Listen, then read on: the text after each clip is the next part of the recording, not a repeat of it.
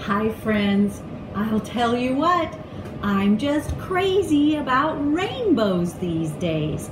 Rainbows, the science of rainbows, the color of rainbows, and the fact that God uses rainbows to remind us how much He cares for us and how He's always with us. And you know I love science, and rainbows and science go together really well.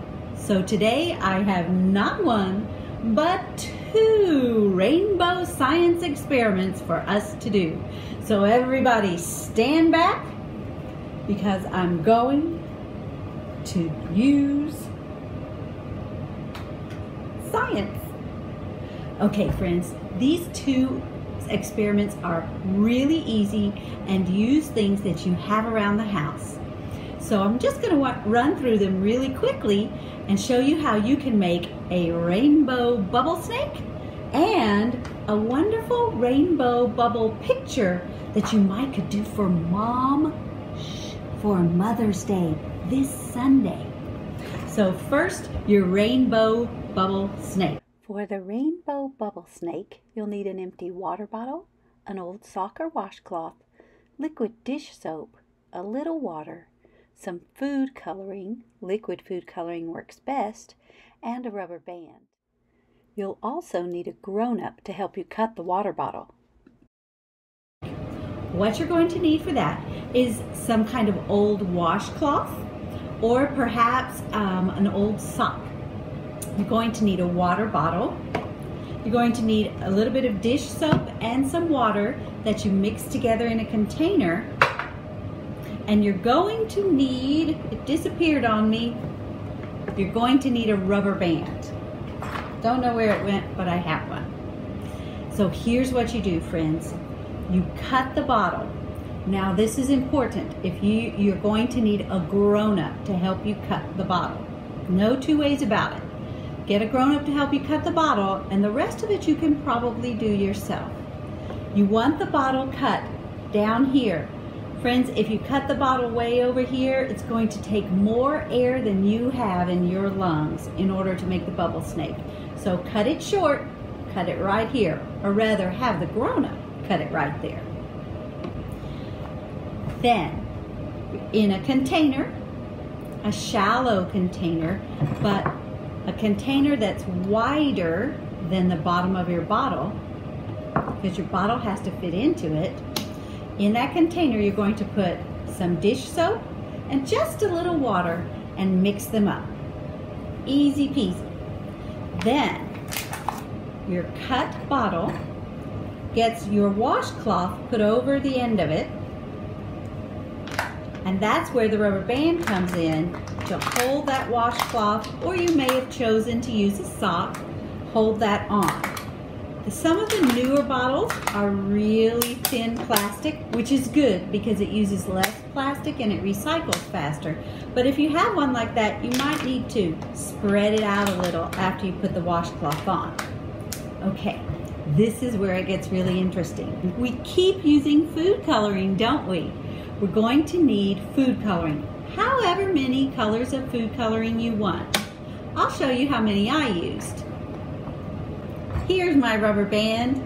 It was hiding under the plate. And here are my food colors.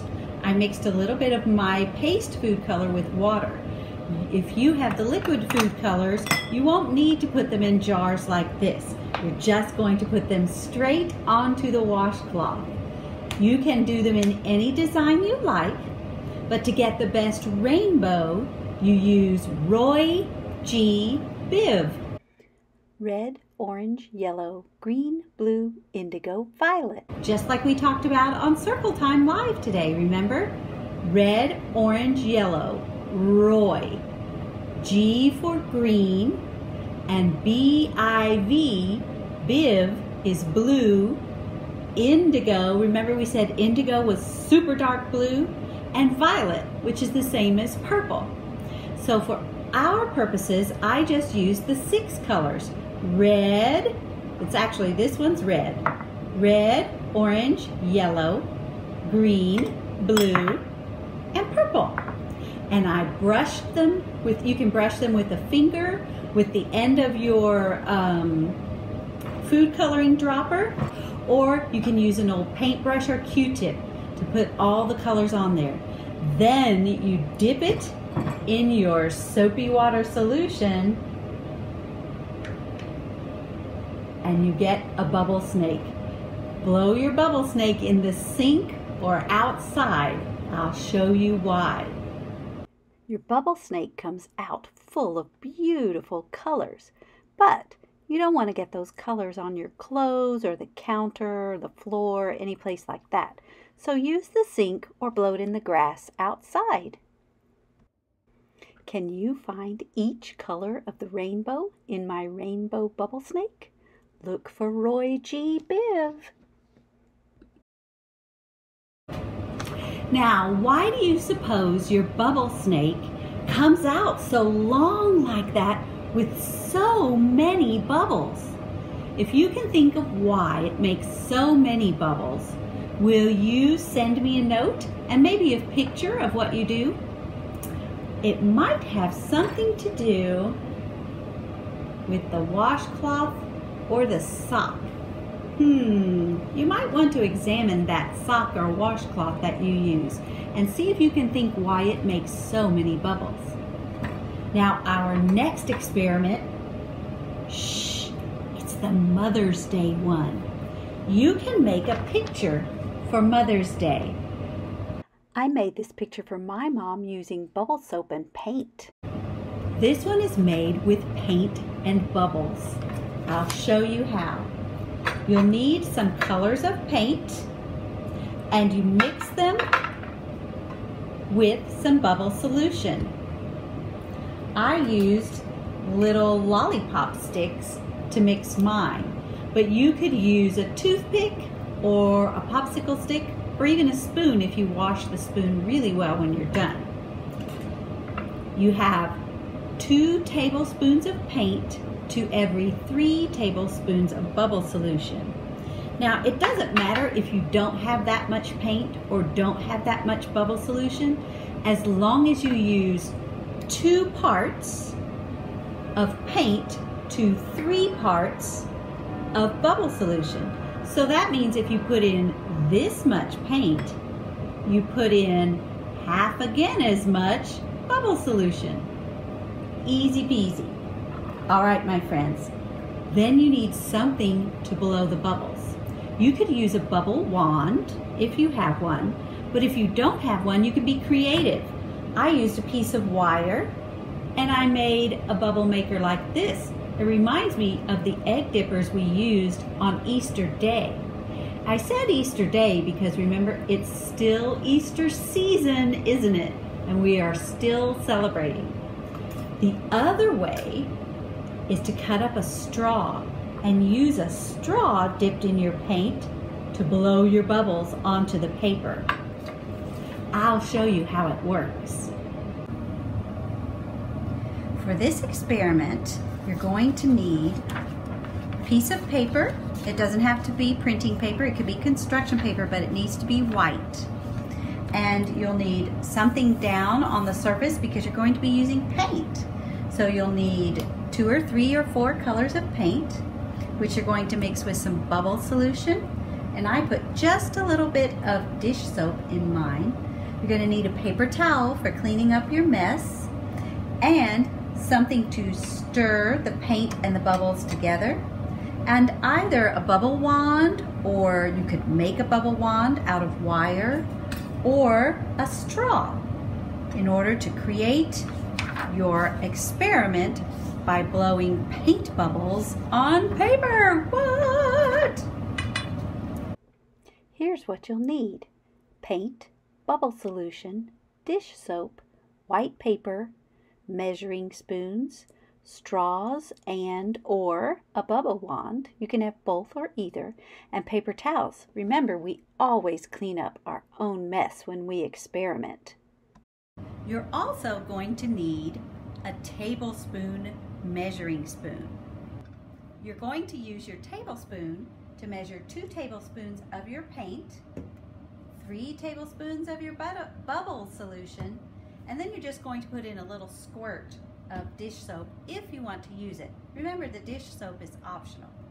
You use something to stir your paint and your bubble solution together. I used these lollipop sticks. You can use a spoon or whatever as long as you wash it. And then once you've got them all mixed together, you'll use your bubble wand or your straw to create your picture. Just a second and I'll show you how that works. Here's how you use the bubble wand. Got a nice film on there. Bend down and blow right onto your paper. It makes a light design. Let's see what happens with the straw. I dip it in. Oh, I like that. You have to get close to the paper. Let's see what happens if I do it sideways. Oh, that's fun too. We'll try some different colors. Take a look here where I've made the video go faster and see what you think is working best to make wonderful, interesting bubble paint shapes on the paper. Is it the straw or is it the little bubble wand I made? Does it work better if I blow or if I set the wand down and pop the bubbles after? I wonder what will work best for you. Here's my finished painting. The reason I left all of the bottom empty is because once it's dry, I'm going to use a marker and I'm going to turn it into a bouquet of balloons and make it a Mother's Day card for my mom. What I found is the straws work pretty well, but mostly they blow the paint around, and that's kind of fun. Then the bubble maker worked okay when I was blowing it, but the best way was to put it in the paint and then set it down on the paper and pick it up again. If there were still a bubble on the paper, then I would, let's see if I can do it. I'd just pop the bubble with my finger. That was my favorite way of all. When you try it, send me a picture and tell me your favorite way to do it. This is how mine turned out. I really like how the bunch of balloons looks, and even this splatter right here, I decided it's a balloon that popped, and I wrote "uh-oh" by it. It's easy to draw the long black strings down from your balloons, but you've got to wait till it's completely dry. And then I wrote a note to my mom. I said, "Dear Mom, I love you more than a bunch of beautiful balloons." Make a pretty picture like this for your mom for Mother's Day, or maybe you'll think of something else to do with your bubble picture. I'd love to hear about it. Now, when you make it, think about this. When you pop the bubble on the page, why does the paint land on the paper instead of flowing away? Do you think you can tell me? I'd love to hear. Bye guys, see you soon.